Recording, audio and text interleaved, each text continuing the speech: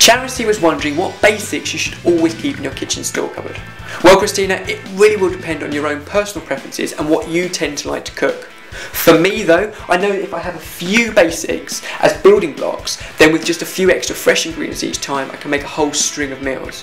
So I'll give you a quick guidance of what I would keep in my cupboard. Obviously it will build and grow over time, but for example, to start off with some staple ingredients: rice, pasta, couscous, polenta, lasagna sheets, things like that. They're never going to go off. They'll stay in the cupboard and you can always use them as the basis or the starch content of your meal.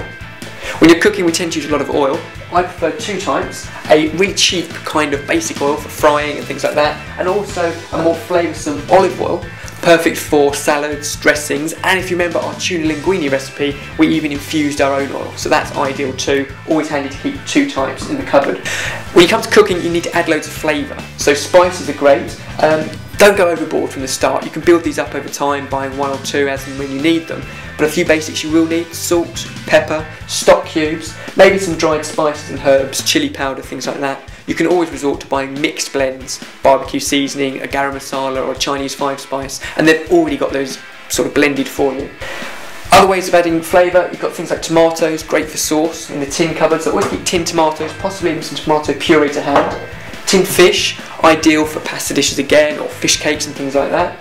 And why not, if you've got it, why not keep some tinned fruit as well?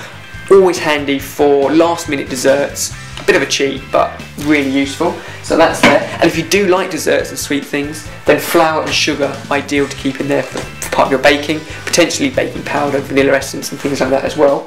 And along the baking theme, flour, egg and milk in the fridge, always useful to have to hand, as are potato, onion and garlic in the larder. They're not going to go off, they'll stay there for weeks, and you pretty much use them at the start of most savoury dishes. So that's very much the basics. Of course there's other things you'll add: pestos, mustards, horseradish sauces, things like that, but for now that's a great starting point. So Christina, I know I whizzed through them all. If you do want a more comprehensive list, then head over to our website. The link is in the box below and you can see it all.